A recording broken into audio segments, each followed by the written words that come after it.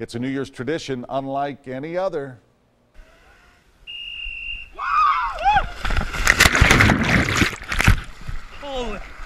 What a view, huh? We're talking about polar bear plunges. They're happening all over the place. These brave folks in Hendersonville jumped into the freezing cold YMCA outdoor pool, as is tradition on for many New Year's Day. For those wanting something a little warmer, the Y also hosted the Frostbite 5 and 10K races.